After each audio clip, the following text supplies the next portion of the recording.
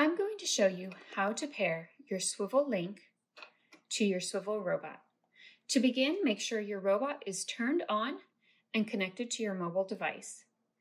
Launch your Swivl app, and from the home screen, select Settings, Base Port Configuration, to Link.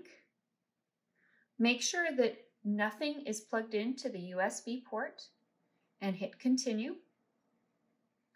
Then plug in your Swivl link to the Swivl robot. You may have a pop-up for firmware updates or for the Swivl link configuration. It should say wireless connection.